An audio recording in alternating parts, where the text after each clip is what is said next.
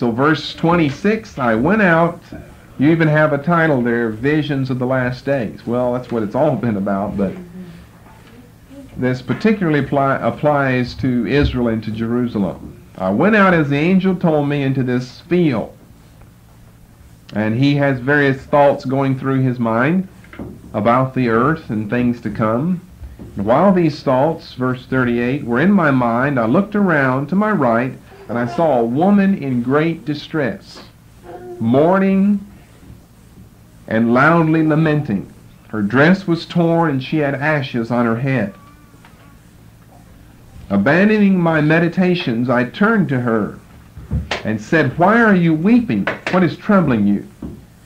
"Sir," she replied, "please leave me to my tears and my grief. Great is my bitterness of heart, great my distress. Tell me," I asked, "what has happened to you?" "Sir," she replied, "I was barren and childless through 30 years of marriage.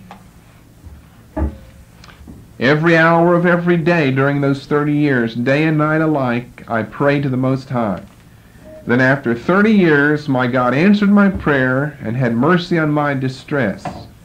He took note of my sorrow and granted me a son. And oh, what happiness I experienced because of my son. But when my son entered his wedding chamber, he fell down dead. So we all put out our lamps, and all my neighbors came to comfort me. I controlled my grief till the evening of the following day. And when they had all ceased urging me to take comfort and control my grief, I arose and stole away in the night and came here to this flowery field. I've made up my mind never to go back to the town, but to stay here eating nothing and drinking nothing, and to continue my mourning and fasting unbroken until I die." Now in verse 5, what Pseudo-Esdras goes on to do is to rebuke the woman for sorrowing so much over the loss of a single child, a single son, when, as we know the account to be, the whole nation of Israel and the whole city of Jerusalem has been lost to the Romans. And he argues that point with her, and then she argues her point with him, that it was her only son that she took 30 years to get, verse 19, but Ezra still continues to argue with her. "Do not do what you say," I urge. "Be persuaded because of Zion's misfortunes, and take comfort to yourself from the sorrow of Jerusalem. You see how our sanctuary has been laid waste, our altar demolished, our temple destroyed." Babylonian captivity? No, Roman captivity. "Our harps are unstrung, our hymns silenced, our shouts of joy cut short. The light of the sacred lamp is out. The ark of the covenant has been taken as spoil. The holy vessels are defiled. The name which God has conferred on us is disgraced. Our leading men have been treated shamefully. Our priests burned alive. The Levites taken off into captivity. Our virgins have been raped. Our wives ravished. Our God-fearing men carried off. Our children abandoned." On and on and on, all that God has done. Verse 25, "Suddenly, while I was speaking to the woman, I saw her face begin to shine. Her countenance flashed like lightning, and I shrank from her in terror. While I wondered what this meant, she suddenly uttered a loud and terrible cry which shook the earth," this woman now that he is talking to in the field. "I looked up and saw no longer a woman, but a complete city, built on massive foundations. Through the process of metamorphosis, she turned herself from a woman into a city. I cried aloud in terror, 'Where is the angel who visited me before?' It is his doing that I've fallen into this bewilderment anyway, that all my hopes are shattered and all my prayers in vain. And while I was speaking, the angel appeared to me." Verse 32, "I came out to the field, and what I've seen here and can still see," he says, "is beyond my power to relate." So the angel says, "Stand up like a man, and I will explain to you." The answer is in verse 44. "The woman you saw is Zion, which you now see as a city with all its buildings. She told you she was childless for 30 years. That was because there were 3,000 years in which sacrifices were not yet offered in Zion." Now, we'll pause there for a moment, and you can review in your mind earlier teachings. What can we glean from this verse? There were 3,000 years in which sacrifices were not yet offered in Zion. When did sacrifices begin to be offered in Zion? Who took Zion and made it the capital? David. When did he live? 1000 BC. And you add 3 to that. What's the date of creation? 4000 BC. Remember, we ran across that all the time in creation. People were thinking, and people still are today, that we are in the 6,000th year of creation. 2,000 on this side of Christ, 4,000 on that side. Archbishop Usher, as you've got in some of your King James versions, will give you 4004. And that's what the critics have just raked over the coals and made fun of us about, that we really believe that the earth was created in the year 4004 BC. Well, we did an exhaustive study in that. It's on the creation tapes. But here's someone else who believed the earth was created in 4000 BC. Because there were 3,000 years prior to the time when sacrifices began to be offered in Zion. They were offered under David in 1000 BC. You add 3 to that, and the date he believes for the world is 4000 BC.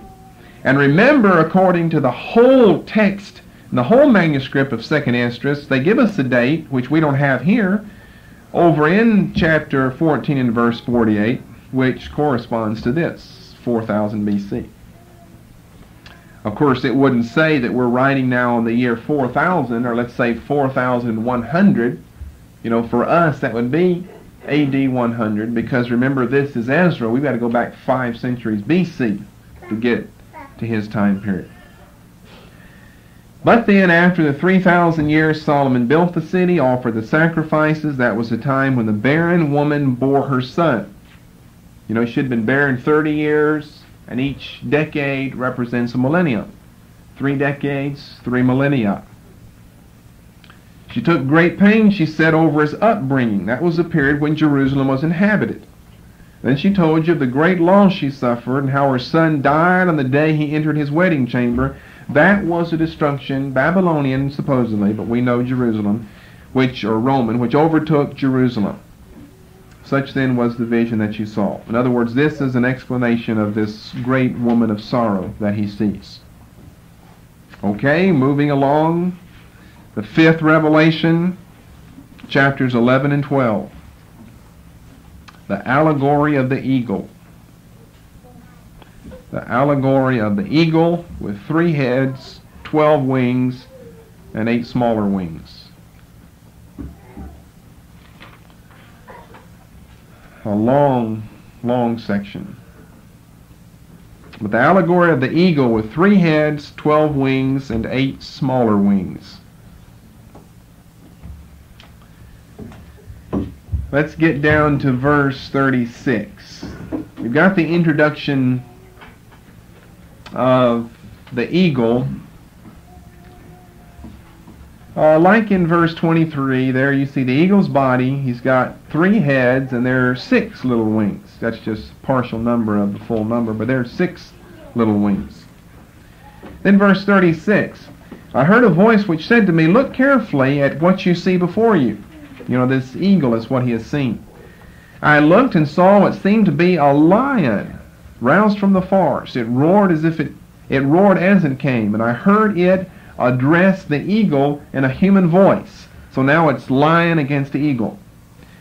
Listen to what I tell you, it said, the lion to the eagle. The Most High says to you, are you not the only survivor of the 4 beasts to which I gave the rule over my world? Remember Daniel's 4 beasts that he has? See, this is based on the book of Daniel. And the rest of this is more of the address of the lion to the eagle. Next chapter, first verse. While the lion was still addressing the eagle, I looked and saw the one remaining head disappear. Now Daniel and John's books have this, heads and horns that represent leaders and empires. And like in the book of Revelation, so many have passed, 1 now is, and 3 yet to come, which represent leaders or nations. Then the two wings which had gone over to him arose and set themselves up as rulers. Their reign was short and troubled, and when I looked at them, they were already vanishing. Then the eagle's entire body burst into flames, and the earth was struck with terror. So he's having to call on the angel to find out what's going on. And we are provided that beginning in verse 10. Here is the interpretation of your vision. The eagle you saw rising from the sea represents the fourth kingdom in the vision seen by your brother Daniel. Daniel had a vision, chapters 2, 7, and 8, a fourfold empire and kingdom that was to arise, that was to govern the world, Gentile kingdoms.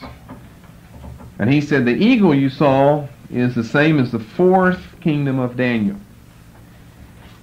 But he was not given the interpretation which I am now giving you, or have already given you. The days are coming when the earth will be under an empire more terrible than any before. It will be ruled by 12 kings. Remember, the eagle has 12 wings, one after another. The second to come to the throne will have the longest reign of all the 12. This is the meaning of the 12 wings that you saw. Verse 19, as for the 8 lesser wings which you saw growing from the eagle's wings, this is what they mean. The empire will come under 8 kings whose reigns will be trivial and short-lived.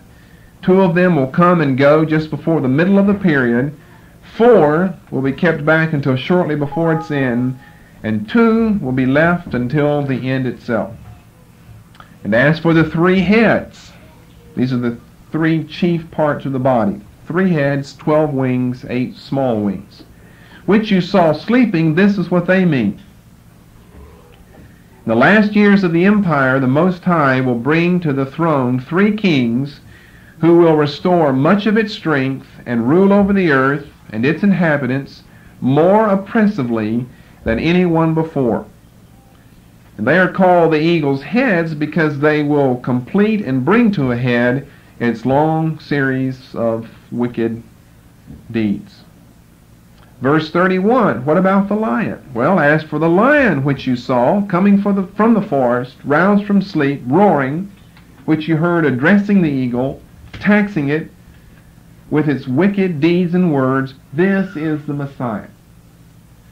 So he believes the 4th kingdom to be under the figure of the eagle and the Messiah under the lion, like the lion of the tribe of Judah, as Revelation speaks of, whom the Most High has kept back until the end. Now he's the only one privy to this, we're told in verse 36. It's the secret of the Most High, which no one except yourself has proved worthy to be told. Well, I don't know why Nehemiah wouldn't be told it. Nehemiah is about the same as Ezra for that period. Well, anyway, we won't ask that. Then the 6th revelation, chapter 13. 7 revelations in all. The 6th one, chapter 13, verses 1 to 58. Now it's going to be building upon the lion, first seen back in chapter 11, and then described as being the Messiah in chapter 12 and verse 32. And here in chapter 13, we see a great man, the same as the lion, who rises from a wind-tossed sea. And this is the Messiah. And the people who fight against him are the Gentile nations. And then we see one peaceable group of people, which we'll come to here in a moment. I had a dream. In my dream, a wind came up out of the sea and set the waves in turmoil. And this wind brought a human figure rising from the depths. And as I watched, this man came flying with the clouds of heaven. He asks in verse 15, now show me the meaning of this dream also. Verse 25, this is what the vision means. The man you saw rising from the depths of the sea is he whom the Most High has held, same as in 1232, has held in readiness through many ages. He will himself deliver the world that he has made.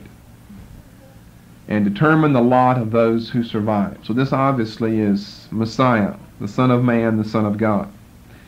But then I said we see a peaceable group of people in verses 37 through 40. The peaceable group he describes as the 10 lost tribes of Israel.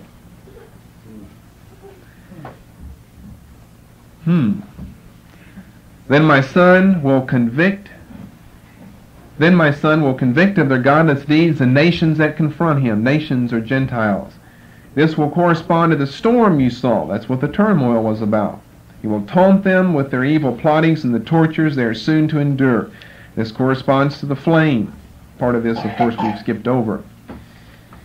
He will destroy them without effort by means of the law, and that is like the fire. Then you saw him collecting a different company, a peaceful one.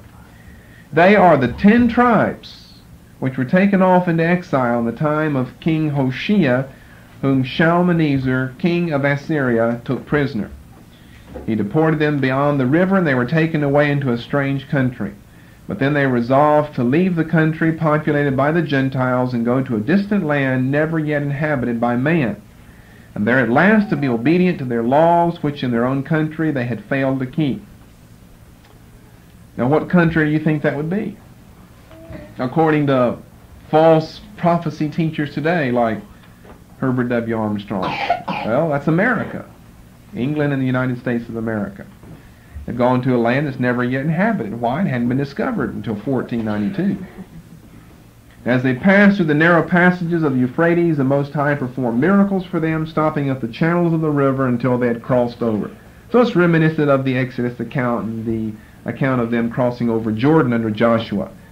Their journey through that region, which is called Arzareth, was long, took a year and a half. They have lived there ever since until this final age. Now they are on their way back, and once more the Most High will stop the channels of the river to let them cross. You see how if you're a naive, weak person, this fits right in.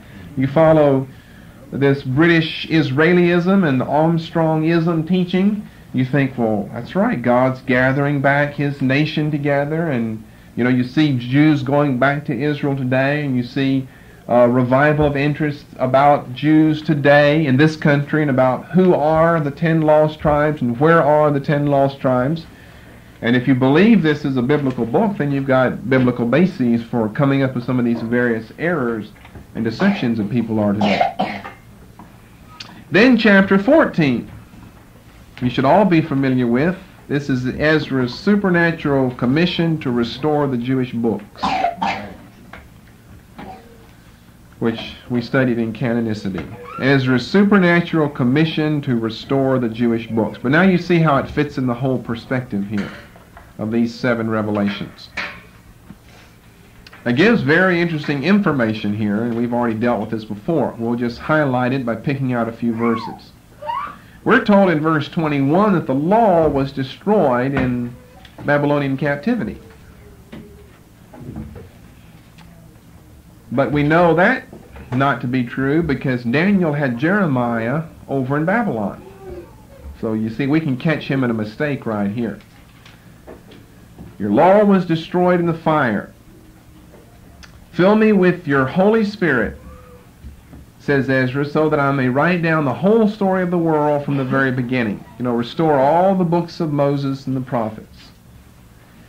Go, he replied, call the people together, tell them not to look for you for 40 days. Have a large number of writing tablets. Take some of these scribes with you, 5 men, all trained to write quickly. Then return here, and I will light a lamp of understanding in your mind, which will not go out until you have finished all that you are to write. When your work is complete, some of it must be made public, and the rest of it will be given to wise men to keep secret. So verse 37, I took with me the 5 men as I had been told. We went away to the field, and there we stayed. And on the next day I heard a voice calling me, which said, Ezra, open your mouth and drink what I give you. So I opened my mouth and was handed a cup full of what seemed like water, except that its color was the color of fire. So I took it and drank, and as soon as I had done so, my mind began to pour forth a flood of understanding. wisdom grew greater and greater within me. Now Ezekiel ate a scroll, but he didn't have strange things like this happen to him. Amen. I retained my memory unimpaired. I opened my mouth to speak, and I continued to speak unceasingly. The Most High gave understanding to the 5 men who took turns writing down what was said using characters which they had not known before. So it's supernatural enlightenment as well as accompanying supernatural writing. They remained at work through the 40 days, writing all day and taking food only at night. But as for me, I spoke all through the day. Even at night I was not silent. In the 40 days, 94 books were written. Now at the end of the 40 days, the Most High, these are the verses that we've used before, spoke to me, "Make public the books you wrote first," he said, "to be read by good and bad alike. But the last 70 books are to be kept back." Well, how many then were to be published? 24. How many books were in the Jewish canon? 24 books. And this wasn't one of them here. The one who's writing about all of this, his own book was not one of them. If anything, it's one of the 70. Kept back and given to none but the wise among your people. They contain a stream of understanding, a fountain of wisdom, and a flood of knowledge, and I did so. And then 48b or verse 49, this was all done in the such and such year of creation, and then Ezra was bodily assumed into heaven. Okay, the 7 revelations. That leaves us with chapters 15 and 16. We've used that several times before, because that study of canonicity and, well, the studies that we did in textual criticism as well are really, well, you just can't hardly do without that if you're really going to know anything about the Bible and be able to work your way around in some of these books. I'm always amazed that when people don't know that, you can tell by the terminology that they use. When they call things a manuscript or a text, they call, a King James Bible the text that the translators gave us or something. You can tell they don't know anything what they're talking about. But that can be very, very confusing. And we did a lot of study on that. Here in these last 2 chapters, we've got denunciations primarily against Babylon, but really it's Rome under the cover of Babylon, as well as Asia, Egypt, and Syria. Asia, Egypt, and Syria are also mentioned. Just a long series of denunciations. What the title there above, Prophecies of Doom. I guess that's a fairly good title. Prophecies of Doom.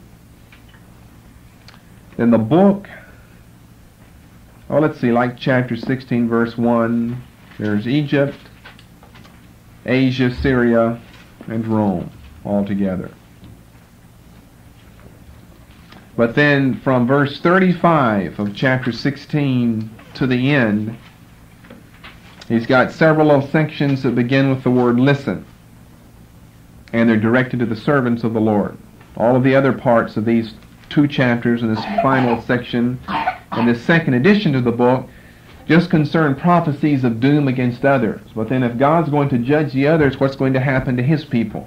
Well, he says in verse 35, "Listen to me, those of you who are the Lord's servant, and take my words to heart." Verse 40, "Listen to my words, my people. Get ready for battle." Verse 74, "Listen, you whom I have chosen, says the Lord, the days of harsh suffering are close at hand, but I will rescue you from them. Away with your fears and doubts, for God is your leader. You who follow my commandments and instructions, says the Lord God, must not let your sins weigh you down, nor your wicked deeds get the better of you. Alas for those who are entangled in their sins and overrun with their wicked deeds. They are like a field overrun by bushes, with brambles across the path, and no way through, completely shut off and doomed to destruction by fire." So he promises deliverance, protection, salvation for his people. In conclusion then to 2nd Esdras, we'll mention a few errors of the book. Some of these we've already covered before, such as Ezra's period in captivity, chapter 3 and verse 1 with verses 28 and 29 would get Ezra dating himself around 556. If he's in captivity 30 years, when he doesn't live until 456. We've given you that before. Just as in the book of Tobit, we see extra canonical angels referred to. The most popular one seen to begin with in the first of the disclosures from heaven to Pseudo-Ezra. That would be chapter 4 and verse 1. And that's Uriel. Some of these extra canonical angels. We know about Michael, we know about Gabriel from the canon of Scripture. But we also know, if you've read very many books, that somebody's got some names for other angels that float around. Yeah. We covered some of those over in Tobit, and the names of other demons as well in Tobit. Uriel, then in, chapter 4 and verse 36, we've got our third archangel, Gabriel, Michael, and, Jeremiah. Be another archangel. Or Jeremiel. So a few extra angels we have.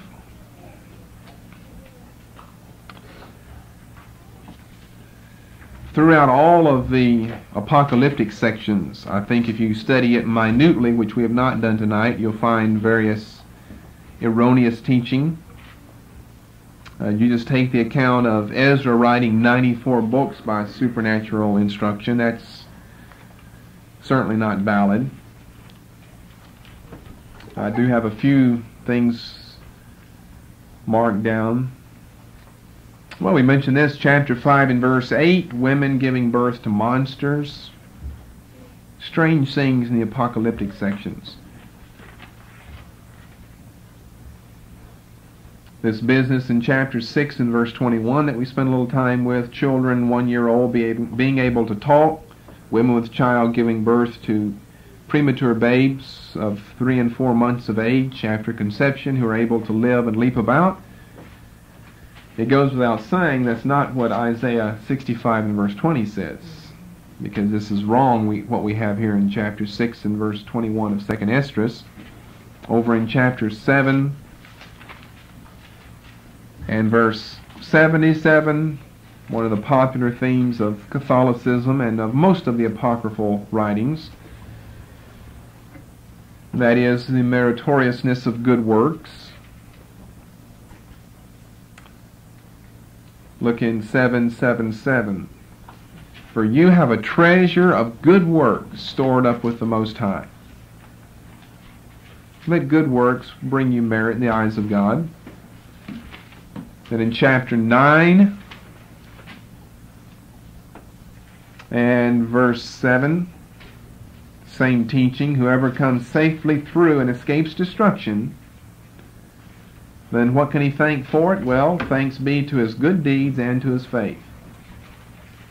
Chapter 9 and verse 7. Again, teaching on good works and so forth and so on. Find many, many, many things if you want to be real technical and go verse by verse and scrutinize the apocalyptic section. Then in chapter 7, verses 28 to 31, something else, we have false teaching concerning the Messiah, which I put by itself because it's rather important. Chapter 7, verses 28 through 31, false teaching concerning the Messiah. My son, God says, the Messiah will appear with his companions and bring 400 years of happiness to all who survive. It's more like 1,000 years of happiness that he will bring. So we're getting robbed of 600 years, if we want to go by 2nd Esdras. At the end of that time, my son, the Messiah, shall die. Well, he died once for the sins of the people, and once only. And so shall all mankind who draw breath. Then the world will return to its original silence for 7 days. You go on with some more strange material here. Something else that's strange, according to chapter 2 and verse 18, you know, we got two witnesses over in John's Revelation. Yeah. Everybody thinks they know who it is, Moses and Elijah. Well, he tells us who they are. In 2:18, who the two witnesses will be. Those two witnesses that are going to come and prophesy. I will send my servants Isaiah and Jeremiah. That's their interpretation of two witnesses. To help you. As they prophesied, I've set you apart to be my people. I've made ready for you 12 trees, 12 fountains, 7 great mountains, and so forth. One positive thing about the book is that it has a positive doctrine of the resurrection.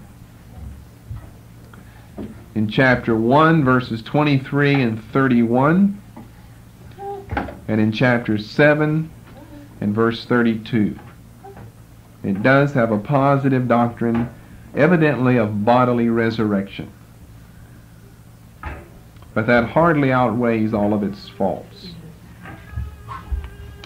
Well, you should know tonight that we are through now with the Apocrypha, looking individually at the books.